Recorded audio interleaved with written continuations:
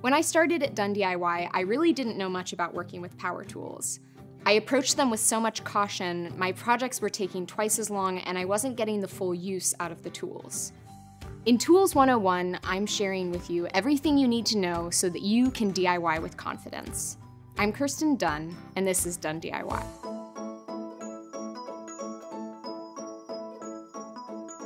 For most projects, whether you're hanging a picture or building a piece of furniture, the power drill is going to be probably your most used power tool. A power drill is used both for drilling holes and driving screws. If you're working with hard or knotty material, or if you're putting in a screw or a nail close to the edge of your board, you're going to want to pre-drill.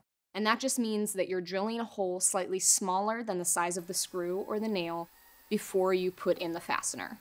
Eventually, as you get comfortable working with a power drill, you're going to learn to identify the times that you do need to pre-drill and the times when you don't need to as much. Now, I always pre-drill when I'm building a piece of furniture or something that I really want to be perfect in all of the details. And I don't pre-drill when I'm working with soft wood and I'm putting together something quickly or it's not going in the center of my home and the details aren't quite as important.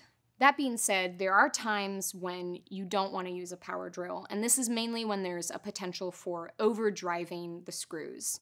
So obviously you wouldn't use a power drill for taking apart your eyeglasses. You also don't want to use it when you're working with plastics or delicate materials or really small screws. The other time when you don't want to use a power drill is when you actually need to use an impact driver. Now, an impact driver is like a drill, but it has a hammer mechanism that actually does a lot of the work for you. So you're going to want to use an impact driver when you're working with especially hard material, really thick pieces of lumber, or when you're just doing a big project like a deck that has a lot of repetition. It's going to take a lot of the weight off of you and put it on the tool.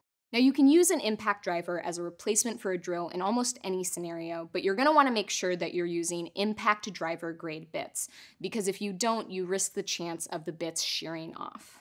Now, something I like to use my impact driver for is the Craig jig. You don't need an impact driver for this, but I just find it makes the workload a lot lighter for me. Now, if you don't have a power drill at home, there are some workarounds. For drilling holes, you can alternately use a hand drill, and if you're driving screws, of course, you can use a screwdriver. Working with a new power tool can feel overwhelming, but we promise it doesn't have to be. The hardest part is picking one out and picking one up.